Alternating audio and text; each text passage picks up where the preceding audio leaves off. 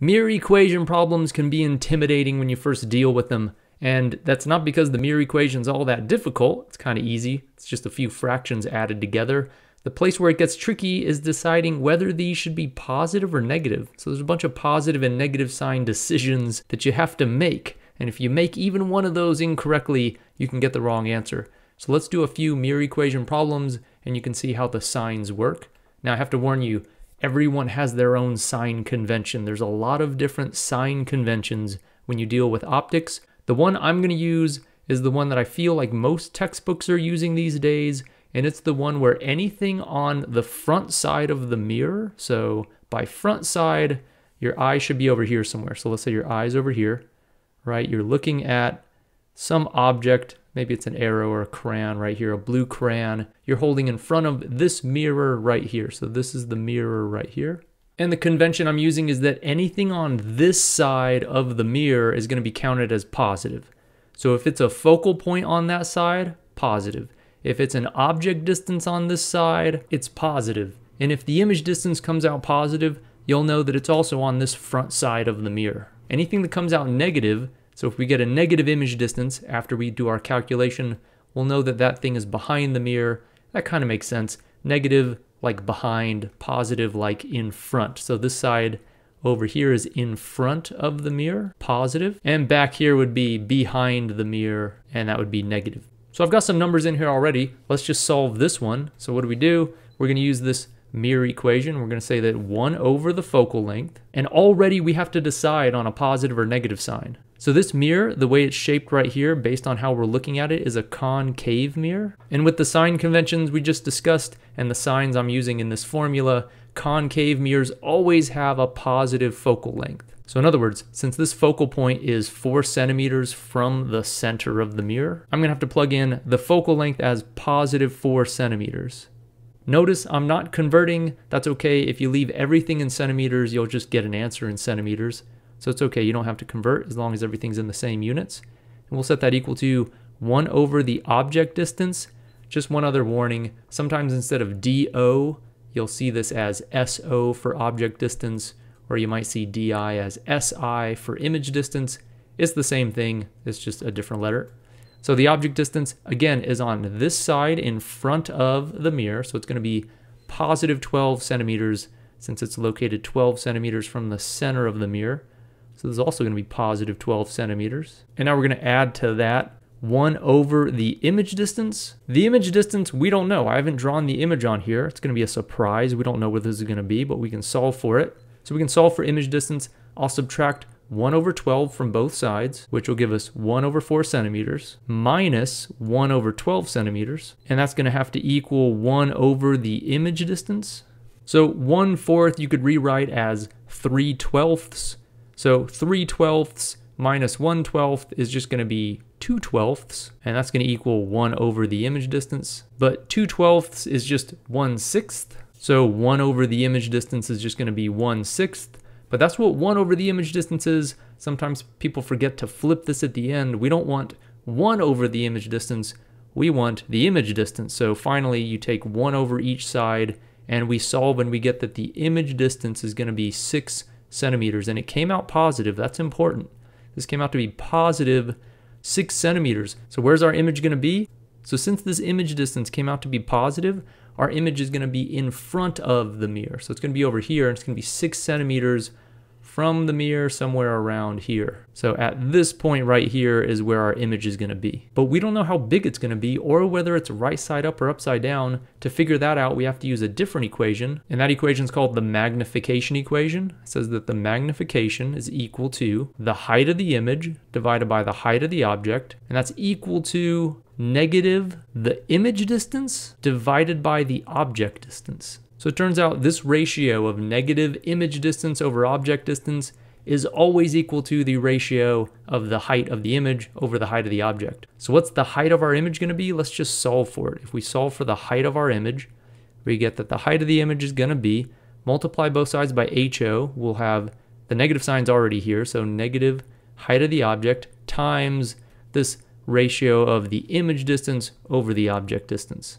And now we can just plug in numbers. The height of the object, it says it's 3 centimeters tall right here, so it's 3 centimeters, so negative 3 centimeters, times the ratio of the image distance was 6, the object distance was 12. And so if you solve this, you'll get 1/2 of negative 3, which is negative 1.5 centimeters. The negative sign means that this image got inverted. So it got flipped over. It's going to be upside down compared to what it was before. And the 1.5 is how tall it's going to be. So what we end up with is an image 6 centimeters from the mirror, and it's going to have a height half as tall, so 1.5 centimeters, and it's going to be upside down because of this negative sign. So it's going to be 1.5 centimeters tall and upside down. That's what you're going to see if you look into this mirror. It's like a funhouse mirror. It's a weird curved mirror. You'd see an upside down image right here. It might look like you could reach out and grab it, but it's going to be an optical illusion. There's going to be no object there. It's just going to be the image of this object here. So that's an example using a concave mirror. What would change? What if we did this? What if we took our object, so say we don't put it here anymore, we move it inside here.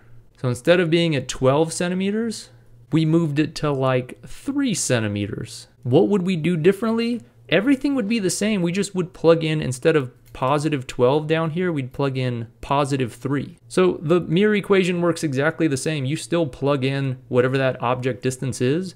You solve for your image distance, we're of course going to get a different image distance, but whatever you get, that would tell you where the image is. And then you would take that, plug it into the magnification equation if you wanted to decide how big the image is going to be and whether it's going to be right side up or upside down. So these numbers are going to be different, but you would use this equation the exact same way. Now, what would happen if instead of using a concave mirror, we used a convex mirror? Let's say we used a mirror shaped like this. So imagine our eye again is over here looking at this object inside of the mirror, and we're going to see an image of the object. We're going to see the object right here, but we're also going to see the image of the object.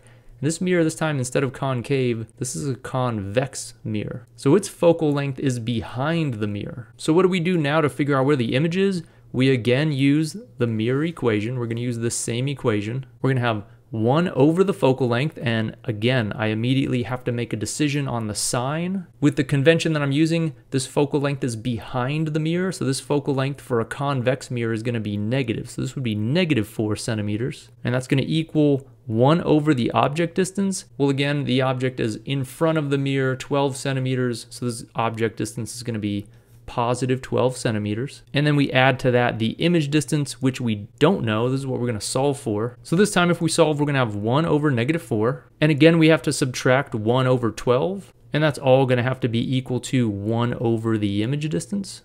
So now on the left-hand side, we have negative 1/4, but that's the same as negative 3/12. So negative 3/12 minus 1/12 is the same as negative 4/12. And that's got to equal 1 over the image distance. But negative 4/12 is the same as negative 1/3. So 1 over the image distance has to be equal to negative 1/3. And if we flip that over, we get that the image distance finally is going to be negative 3 centimeters. So in other words, this here is negative 1/3.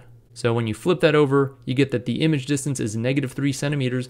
Where's this image going to be? Well, since it came out negative, that means it's behind the mirror, because that's the sign convention we're using. So it's going to be 3 centimeters behind the mirror. So it's going to be like over here, about at this point right around here somewhere. 3 centimeters behind this mirror. And again, if we want to figure out how tall it's going to be, whether it's right side up or upside down, we're going to have to use the magnification equation. And that magnification equation looked like this. It said that the height of the image over the height of the object had to be negative image distance over object distance. So let's just see what this right hand side is going to be. If we just set this equal to, it's going to be negative of, negative 3 is the image distance. So I have to plug in the negative 3, and you keep that negative in there. This negative out here comes along always, but now we have another negative inside of this image distance of negative 3. And the object distance again was 12 centimeters. So what are we left with? We get negative of negative 3, which is positive 3, over 12, which is positive 1/4.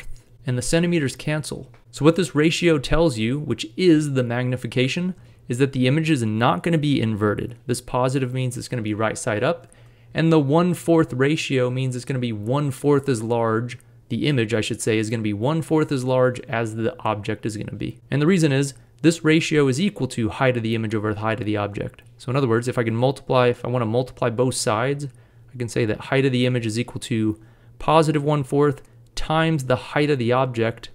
Well, the height of our object was 3 centimeters in this case, but whatever your height of the object is, you multiply it by this ratio of negative di over do, and you get what the height of the image is going to be. So we're going to get 1/4 of 3, so we get positive 3/4 of a centimeter. So it's going to be tiny. This is going to be little image that's going to be right side up. So it's going to be right here, but it's going to be teeny. It's only going to be like this, 3/4 of a centimeter tall. That's what our image is going to look like. So recapping, you can use the mirror equation to figure out where the images are going to be located. The sign convention we're using is that objects, images, and focal lengths in front of the mirror are going to be positive. Anything behind the mirror is going to be negative. And you could use the magnification equation to figure out how tall the image is going to be relative to the object by taking negative the image distance over the object distance.